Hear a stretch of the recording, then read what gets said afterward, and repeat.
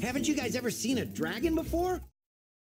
What's up guys, my name is the Kiwi Dragon and I'm back again today with my personal top 10 picks for which missing characters I still want to see included in Crash Team Racing Nitro-Fueled. So these are the characters that I want to see in upcoming Grand Prix, especially as the Grand Prix are going to start wearing a bit thin at this point. I believe Beta M said that we were looking to have Grand Prix up until about May or June according to one of his data mines. I think it was for Winter Festival, which talked about there being Grand Prix heading into this new year.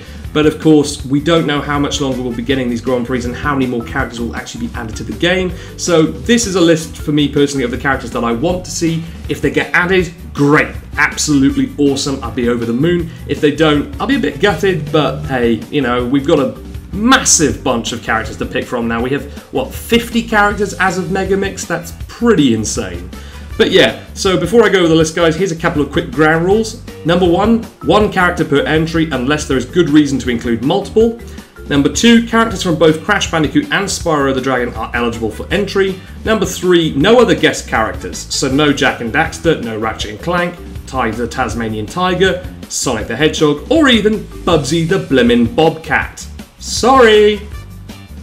And number 4, I won't be including a certain character from the February data mine because, well, he's in the data mine, so if he's in the data mine, he practically is in the game at this point. But I'm not going to be mentioning who that is for a couple of seconds in case you guys want to skip ahead, in case you don't know who it is, so you can avoid being spoiled. Here you go, couple of seconds.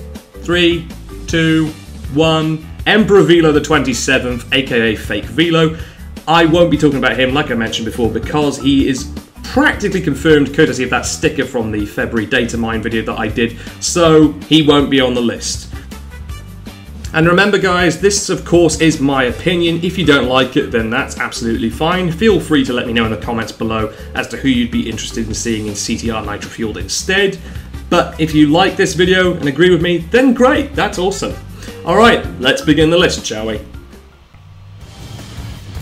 Number 10, Baby Cortex and Baby Entropy. Alright, yeah, I'm kind of bending the rules here at the beginning of this list, but shh, it's my list. And these characters are pretty similar really anyway. This one shouldn't have come as much of a surprise as these two have been hinted at since the original data mine. Baby Crash and Baby Coco arrived in August last year as part of the Back in Time Grand Prix, but no Baby Cortex or Baby Tropy. Why? After all, Baby Cortex and Baby Tropy were established in the 105% ending of Crash 3 Warped, or 108 if you're playing the Insane Trilogy. But yet we get two baby versions of characters who haven't appeared before in the franchise. It makes no sense to me, and personally I will never not be confused by their exclusion from the Back in Time Grand Prix. Are they ever going to be introduced? At this rate, probably not, especially as Baby Crash and Baby Coco weren't exactly met with universal acclaim by the Crash Bandicoot community. You know, too many references to Baby Mario and Mario Kart and the like.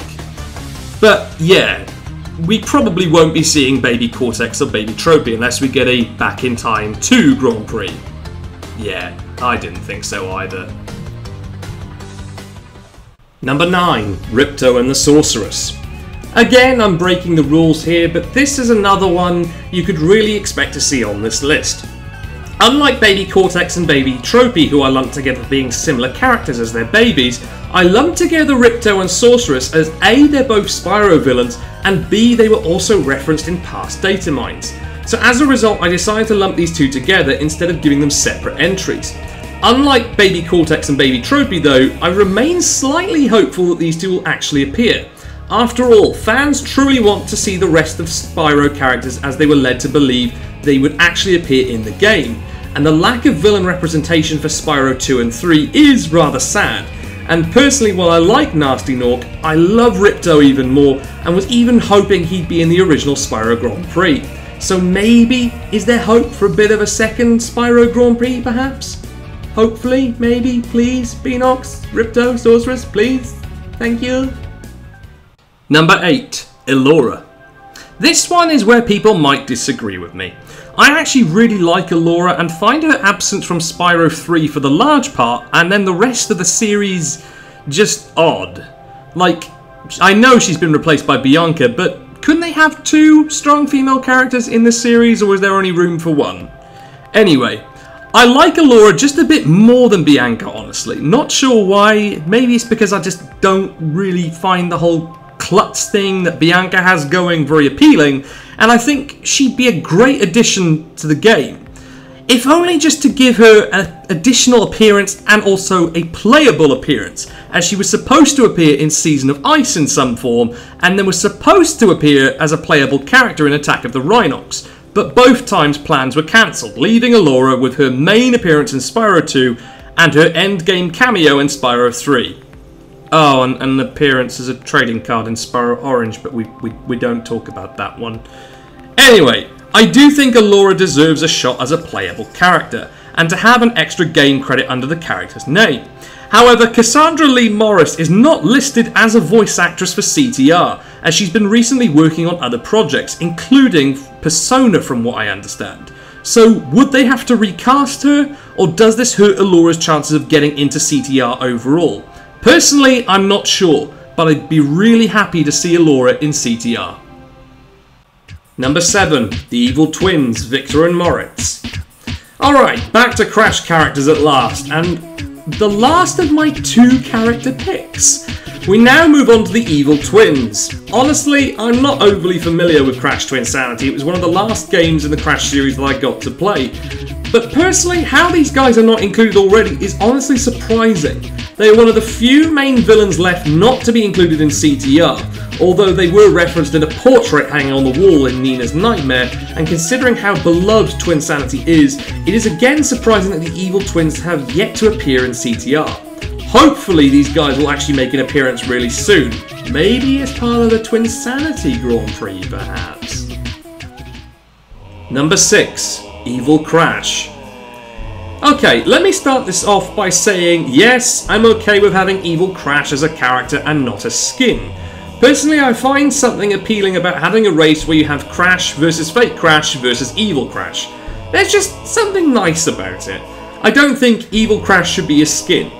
Evil Crash is just so different to Crash, both in design and behaviour. Again, appearing in Nina's Nightmare as a shadow through the lightning flashes in the window. I feel that Evil Crash is another one that could be included in a Twinsanity Grand Prix. And before anyone asks, Evil Coco is not on this list. Keep that smut off my screen! Also, Dark Coco is essentially Evil Coco with a few family-friendly alterations. So can we please stop asking for her inclusion as a separate character? Please? Number 5. The Warthog, aka Pork.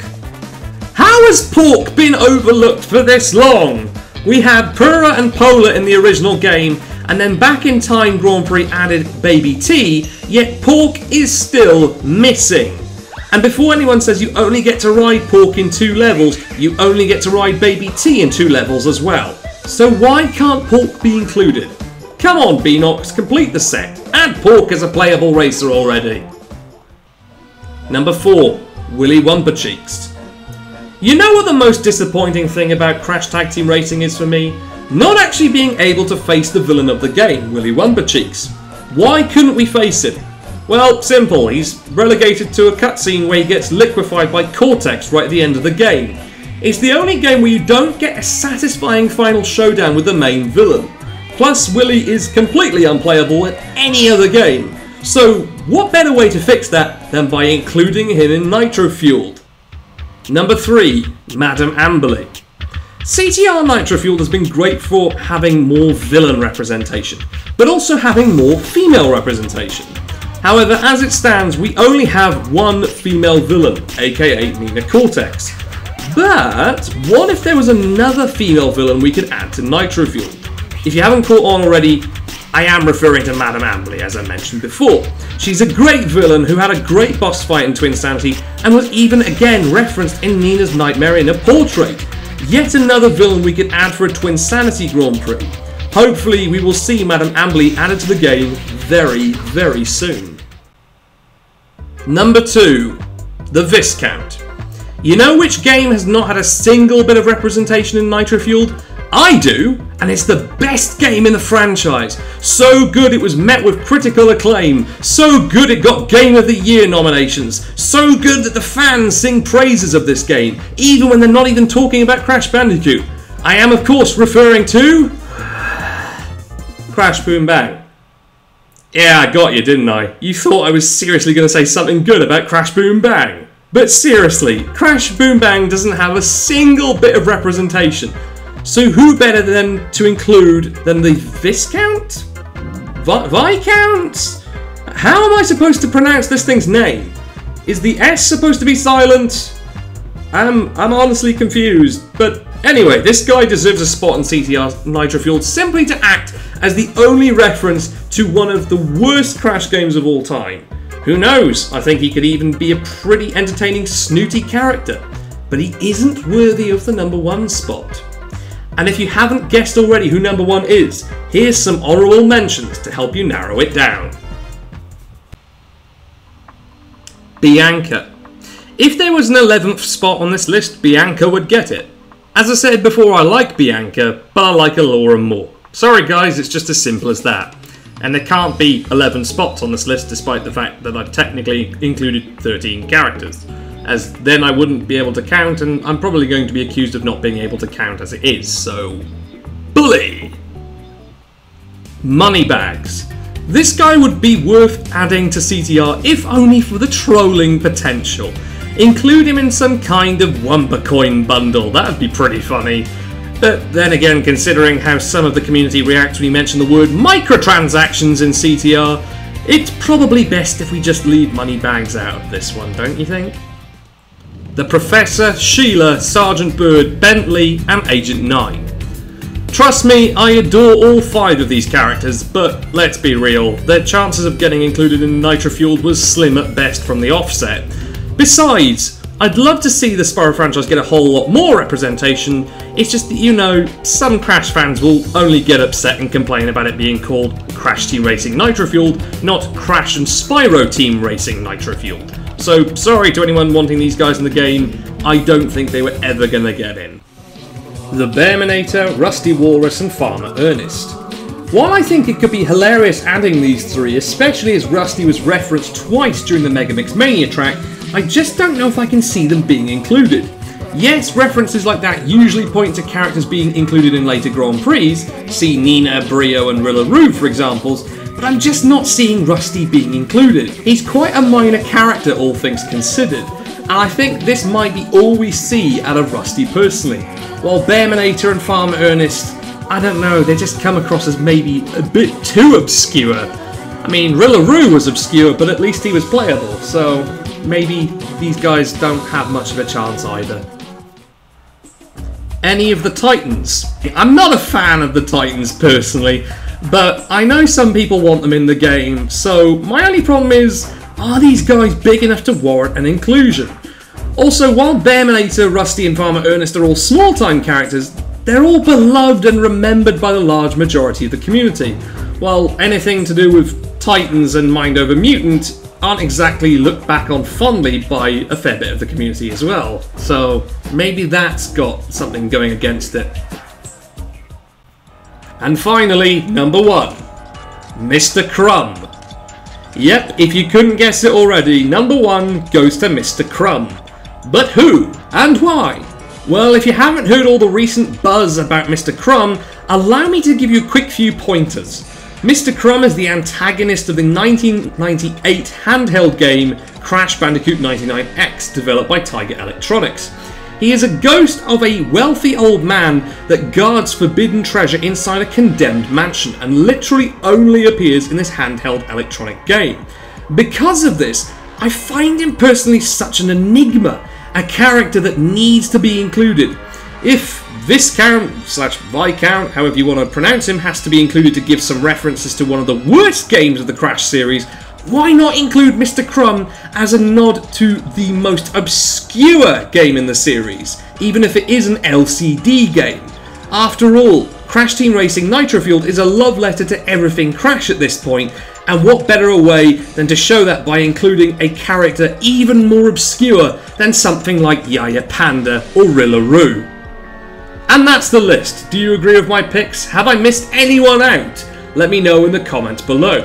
Don't forget to click that like button if you enjoyed this video, share this video with your friends, family, or your favourite Crash Bandicoot communities, and hit that subscribe button, as well as that little bell icon to be notified about when my next video comes out. I've been the Kiwi Dragon, have a wonderful day, and thanks for watching.